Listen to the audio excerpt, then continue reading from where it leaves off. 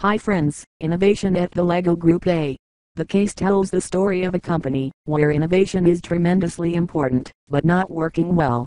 In 2003, the LEGO Group had a number of positive attributes. It had a well-respected brand with some very good toy lines. It had a passionate customer base that in many areas was more sophisticated than its internal designers. And it had been able to extend the brand into many areas such as toys, games, clothing, theme parks, movies, and many other types of play, earning significant revenues but not profits. But, in 2003, the company had gotten itself into deep trouble. Over the previous 5 to 10 years, the toy industry had been changing dramatically in ways that did not favor the LEGO Group. These changes, coupled with some poorly planned investments and a downturn in the sales of some important toy lines, combined to almost put the LEGO Group out of business.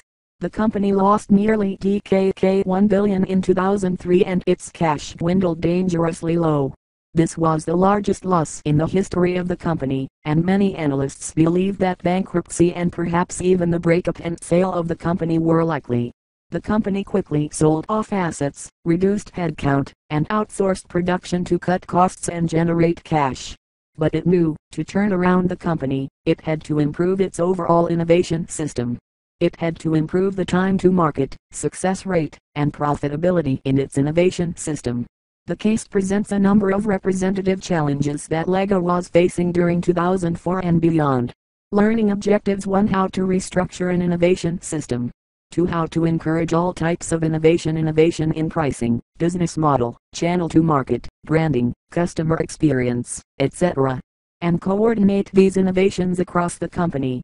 3. How to involve external parties such as customers, complementary product producers, and external inventors in your innovation system. TheCasaSolution.com is the #1 destination for getting the case study and analyzed. Thanks for watching this video.